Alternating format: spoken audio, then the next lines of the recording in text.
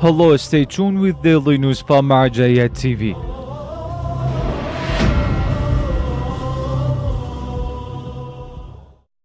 Daily meetings of Grand Ayatollah Shirazi. The prominent Shia Islamic jurist Grand Ayatollah Shirazi hosts large numbers of religious scholars, seminary teachers and students, religious experts, political figures, civil rights activists, academics and public groups of people on a daily basis at his central office in AhlulBayt. In these meetings, the visitors gave reports on their activities and listened to the guidelines and advices of the Grand Jurist. The central office of the Grand Jurist hosts public visitors every day until noon prayers.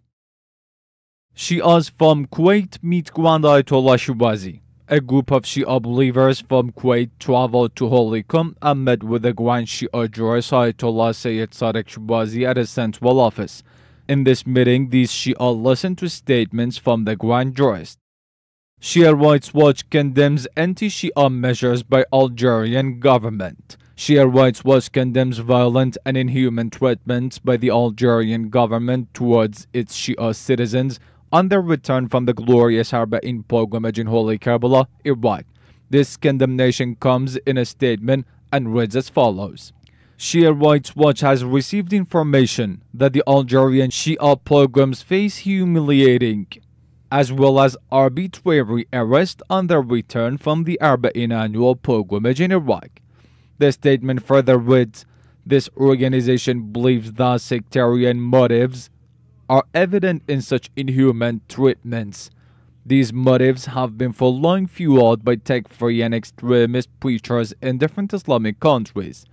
It should be reminded that the Algerian Shia citizens have only exercised their legal and religious rights, which are recognized and sanctioned by the Algerian Constitution and human rights charters.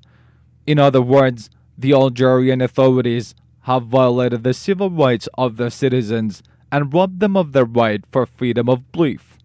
At the end of this statement, SW remarks, Shia Rights Watch demands the Algerian government to respect the legal and religious rights of their Shia citizens and don't let such inhumane actions be repeated.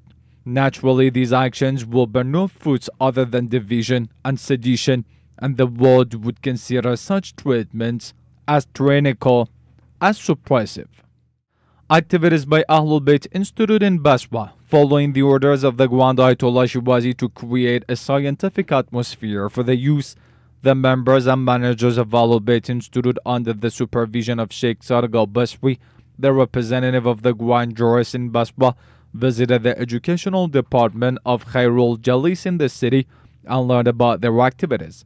It is worth noting that Khairul Jalis Educational Department is a charitable foundation in Basra which sponsors the children of the Iraqi martyrs and the needy families. Deputy Director of Islamic Action Organization meets political figures. Mr. Hassan al-Asadi, the Deputy Director of Islamic Action Organization in Iraq, held meetings with Dr. Hussein Shahristani, the President of Al-Mustaqillun Party.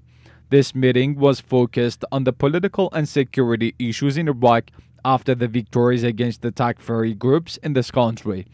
In this meeting, which hosted some members of Islamic Action Political Office, both sides talked about the upcoming elections and its procedures. In the end, unity and solidarity of Iraq was emphasized. Furthermore, Mr. Asadi held meetings with Ms. Hanan al-Fatlawi, a member of the parliament, and the president of Al-Ibadat movement. Activities by Baghdad Cultural-Islamic Center, following the orders of the Grand Ayatollah Shirazi to establish connections with all sectors of the society, delegates from Baghdad Cultural and Islamic Center were dispatched on a mission to visit the regional tribal communities. Mr. Ramadou Fiasa'adi, the director of Baghdad Cultural and Islamic Center, was personally leading these delegates.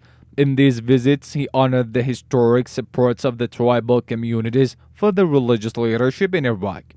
Furthermore, Sheikh Fallah Sarai, an Iraqi researcher and writer, met with the director of Baghdad Cultural and Islamic Center at this department.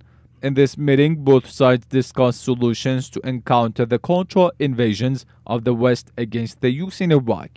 Also, a group of young high school students met with Mr. Ramarufi Sa'idi during a visit to the Islamic Cultural Center of Baghdad. The visiting youth formed a question and answer meeting with the presence of the director of the Islamic Cultural Center in Baghdad. Mr. Rufi Sa'idi answered the youth question and encouraged them to study the jurisprudential and intellectual books such as the Book of Islamic Law by Grand Ayatollah Shirazi and other religious jurists, the Book of Peshawar Nights, and the Shia beliefs.